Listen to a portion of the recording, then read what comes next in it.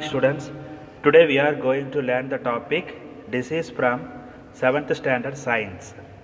Disease. A disease is the functional or physical changes from a normal state that affect the health of a person by causing disability or discomfort. The following are the conditions that could lead to the development of disease in an individual. என்னென்ன individuals இதில் இருக்கும் அப்படின்னு வந்து பார்த்துட்டிங்கன்னா first, infection caused by disease causing microbes, lack of balanced diet, poor lifestyle and unhealthy habits, malfunctioning of one or more body parts or organs. The prevention and treatment of disease can be considered into two groups for the better understanding. There are communicable disease and non-communicable disease. இதில் உங்களுக்கு கொடுத்துருக்கிறது என்ன அப்படின்னு வந்து பார்த்தீங்கன்னா two types of disease கொடுத்துருக்காங்க. இதில் communicable disease and நான் கம்யூனிகபிள் டிசீஸ். கம்யூனிகபிள் டிசீஸ் அப்படின்னு வந்து பார்த்துட்டிங்கன்னா ஒருத்தட்ட வந்து வேகமாக வந்து அடுத்தவங்கள்ட்ட இந்த நோய் வந்து பரவக்கூடியதாக வந்து கம்யூனிகபிள் டிசீஸ் அப்படின்னு சொல்லக்கூடியது. Spread from one person to another person. ஒருத்தட்ட இருந்து இன்னொருத்தட்ட வந்து பார்த்திங்கன்னா வேகமாக பரவக்கூடியதாக வந்து communicable disease. Healthy person must be protected from people with communicable disease. Healthy person, இப்போ ஒரு ஹெல்தி பர்சன் இருக்காங்கன்னா அவங்கள்ட்ட இருந்து வந்து பார்த்திங்கன்னா வேகமாக வந்து இன்னொருத்தட்ட வந்து இன்னொரு வந்து கான்டாக்டில் இருக்கும் போகிறப்ப பரவக்கூடியதாக வந்து பார்த்திங்கன்னா இந்த நோய்கள். Healthy person must be protected from people with communicable disease. இந்த நோய்கள்ட்ட இருந்து பீப்புள் தான் ரொம்ப கேர்ஃபுல்லாக இருக்கணும், ப்ரொடெக்டட் பாதுகாப்பாக இருக்கணும். ஓகேங்களா? Disease spread through contaminated air, water, food or vectors. இந்த நோய்கள் எப்படிலாம் பரவுது, ஸ்ப்ரெட் ஆகுது அப்படின்னு வந்து பார்த்துட்டிங்கன்னா கண்டாமினேட்டட் ஏர், காற்று மூலமாக வந்து வேகமாக பரவக்கூடியது. ஓகேங்களா? காற்று மூலமாக பரவக்கூடிய நோய்கள் என்ன அப்படின்னு வந்து பார்த்தீங்கன்னா உங்களுக்கு ஃபஸ்ட்டு டிசீஸே வந்து அதான் கொடுத்துருக்காங்க, டியூபர்குலோசிஸ். டிபின்னு சொல்லக்கூடியது, ஷார்ட் ஃபார்மாக டிபின்னு சொல்லுவாங்க. டியூபர்குலோசிஸ் இது வந்து பார்த்திங்கன்னா ஏர் மூலமாக வந்து ரொம்ப ஃபாஸ்ட்டாக பரவக்கூடியது. அதனால தான் இவங்களுக்காகவே வந்து பார்த்துட்டிங்கன்னா கவர்மெண்ட் ஹாஸ்பிட்டலில் வந்து தனி வார்டே உங்களுக்கு வச்சுருப்பாங்க. ஓகேங்களா? Next one water. Contaminated water and food. நம்ம கெட்டுப்போன உணவுகளை சாப்பிட்ற மூலமாகவும் அதே மாதிரி வந்து வாட்டர் அது மாதிரி டயர்ட்டி வாட்டர் இந்த மாதிரி நம்ம எடுத்துக்கிற மூலமாக வந்து பார்த்துட்டிங்கன்னா இந்த நோய்கள்லாம் வந்து பரவக்கூடியது. ஓகேங்களா? கண்டாமினேட்டட் ஏர், water, food R vector. Vectors அப்படிங்கிறது வந்து என்ன அப்படின்னு வந்து பார்த்தீங்கன்னா spread from one person to another person, அதாவது one place to another place. ஒரு இடத்துல இருந்து இன்னொரு இடத்துக்கு வந்து பார்த்திங்கன்னா இந்த நோய்கள்லாம் வந்து வேகமாக பரவக்கூடியது. One person to another person, ஒரு இடத்துலேருந்து இன்னொரு இடத்துக்கு எதை செய்யணும்னா மஸ்கிட்டோ வந்து டிசீஸை வந்து ஸ்ப்ரெட் பண்ணக்கூடியது. அதான் வந்து one place to another place அப்படின்னு சொல்லுவாங்க. உங்களுக்கு சிம்பிளாக சொல்லணும்னா ஒரு எக்ஸாம்பிள் சொல்லலாம். வெக்டார் அப்படிங்கிறது வந்து இப்போ மஸ்கிட்டோஸ் எடுத்துட்டோம் அப்படின்னு வந்து பார்த்திங்கன்னா மஸ்கிட்டோஸ்லாம் வந்து பியூர் வாட்டரில் தான் வந்து அதோட எக்கை ஃபுல்லாகவே வந்து ப்ரொடியூஸ் பண்ணக்கூடியது.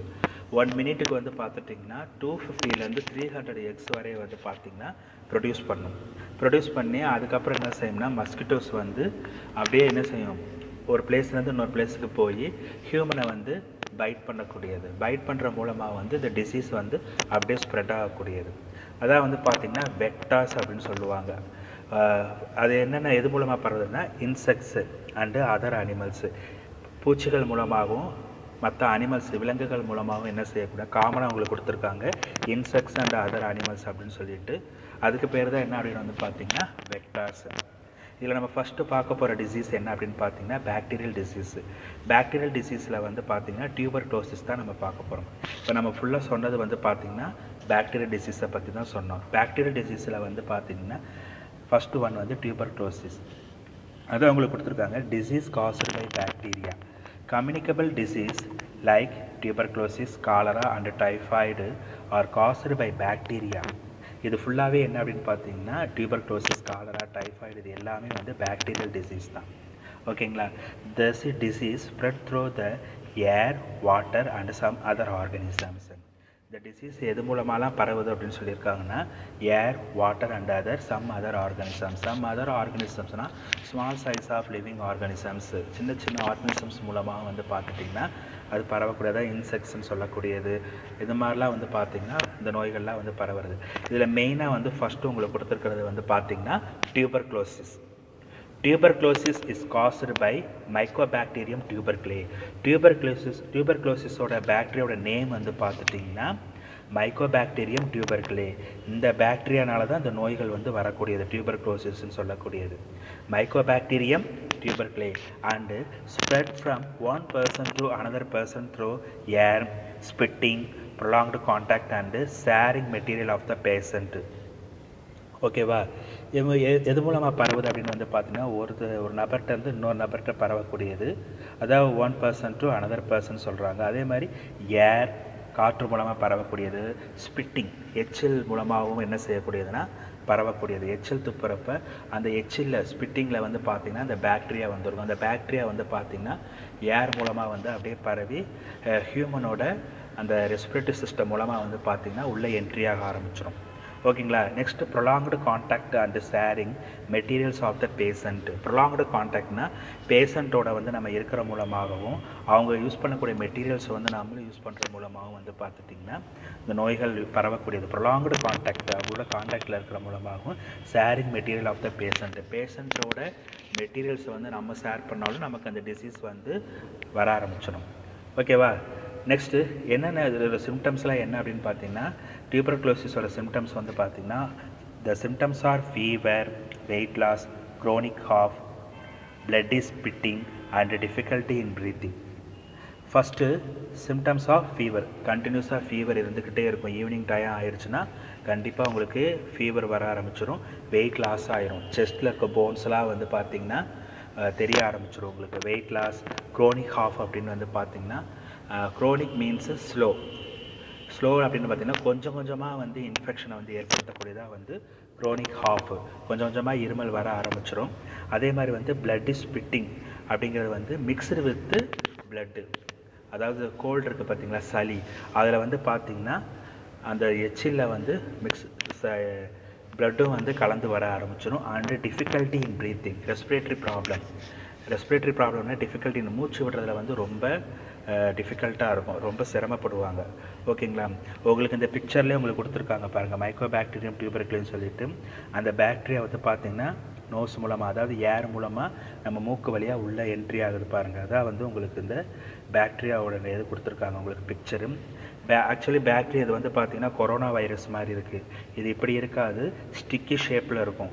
மைக்கோபாக்டீரியம் டியூபர்குலோசிஸ் அப்படின்னு சொல்லக்கூடிய அந்த பாக்டீரியா வந்து பார்த்திங்கன்னா ஸ்டிக்கி ஷேப்பில் இருக்கும், குச்சி மாதிரி இருக்கக்கூடியது.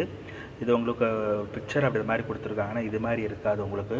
இது வந்து பார்த்திங்கன்னா மைக்கோபாக்டீரியம் டியூபர்குலோசிஸ் வந்து ஸ்டிக்கி ஷேப்பில் குச்சி இருக்கும் பார்த்திங்களா, அந்த மாதிரி இருக்கக்கூடியது. ஓகேங்களா? Next prevention and treatment. இதை எப்படி நம்ம ப்ரிவென்ட் பண்ணலாம், அப்புறம் அதுக்கப்புறம் வந்து பார்த்தீங்கன்னா ட்ரீட்மெண்ட் பண்ணுறது. பிசிஜி வேக்சினேஷன் அப்படிங்கிறது வந்து பார்த்துட்டிங்கன்னா பேக்சில்லஸ் கால்மிட்டே குவாய்டர் அப்படின்னு சொல்லக்கூடிய வேக்சினேஷன். இந்த வேக்சினேஷன் வந்து நியூபார்ன் பேபி, ஃபஸ்ட்டு பிறந்த குழந்தைக்கு வந்து பார்த்துட்டிங்கன்னா அங்கிட்ட ஒரு 15 days வந்து இந்த வேக்சினேஷன் கொடுப்பாங்க. இந்த வேக்சினேஷன் எது கொடுக்குறாங்க அப்படின்னு பார்த்தீங்கன்னா டியூபர்குலோசிஸ் இந்த நோய் வராமல் இருக்கிறதுக்காக கொடுப்பாங்க. சப்போஸ் அப்படியே வந்துட்டாலும் எந்த ஆன்டிபாடி ப்ரொடியூஸ் பண்ணுறதுனால எந்த ஒரு ப்ராப்ளம் வராமல் இருக்கிறதுக்காக இந்த பிசிஜி வேக்சினேஷன் கொடுப்பாங்க. ஓகேங்களா? சப்போஸ் இந்த நோய் வந்துட்டாலும் நம்ம டோஸ் எடுத்துக்கிற மூலமாக வந்து இந்த டிசீஸை வந்து நம்ம க்யூர் பண்ணிடலாம். ஃபஸ்ட்டு வேக்சினேஷன் நியூபார்ன் பேபிக்கு கொடுக்குற வேக்சினேஷன் வந்து பார்த்திங்கன்னா பிசிஜி வேக்சினேஷன், பேக்சில்லஸ் கால்மிட்டே குவாய்டர் அப்படின்னு சொல்லக்கூடிய vaccination. Second point, giving special attention to the patient. நம்ம இந்த மாதிரி டிபி பேஷண்ட் வந்து ஸ்பெஷல், அதாவது தனியாக கவனம் செலுத்தி நம்ம பாதுகாப்பாக நம்ம பார்த்துக்கணும் இந்த நோயாளிகளை. ஓகேங்களா? அதான் வந்து இந்த second point. Third point, regular medication like டாட்னா இந்த டிபி டிசீஸ் வந்துருச்சு, இந்த நோய் வந்துருச்சு அப்படின்னு வந்து பார்த்திங்கன்னா கண்டிப்பாக வந்து 8 monthsலேருந்து 10 months வரை நம்ம கண்டிப்பாக டோஸ் எடுத்துக்கணும். நம்ம இடையிலே விட்டுட்டோம் அப்படின்னு பார்த்தீங்கன்னா திரும்ப ஃபஸ்ட்லேருந்து நம்ம டோஸை எடுத்து நம்ம சாப்பிட்ற மாதிரி வரும். ஸ்டார்டிங்கில் என்னென்ன டோஸ் நம்ம சாப்பிட்டோமோ அதுலேருந்து நம்ம சாப்பிட்ற மாதிரி வரும் இந்த டோஸ் ஃபுல்லாகவே. அதான் வந்து பார்த்தீங்கன்னா ரெகுலர் மெடிக்கேஷன் லைக் டாட் அப்படின்னு சொல்லக்கூடியது. அதான் அந்த டிஓடி. ரெகுலராக வந்து நம்ம மெடிசன் எடுத்துக்கிற மூலமாக வந்து நம்ம அந்த டிசீஸை வந்து கண்டிப்பாக நம்ம க்யூர் பண்ணிடலாம். ஓகேங்களா? இந்த கொஷின் வந்து பார்த்திங்கன்னா உங்களுக்கு 5 mark கேட்பாங்க. செப்பரேட்டாக 2 mark உங்களுக்கு கேட்குறாங்க அப்படின்னு வந்து பார்த்திங்கன்னா ப்ரிவென்ஷன் அண்ட் ட்ரீட்மெண்ட்டு கேட்பாங்க. அதே மாதிரி சிம்டம்ஸ் ஆஃப் டியூபர்குலோசிஸ் இந்த மாதிரி 2 மார்க் கொஸ்டினும் தனியாக உங்களுக்கு கேட்பாங்க.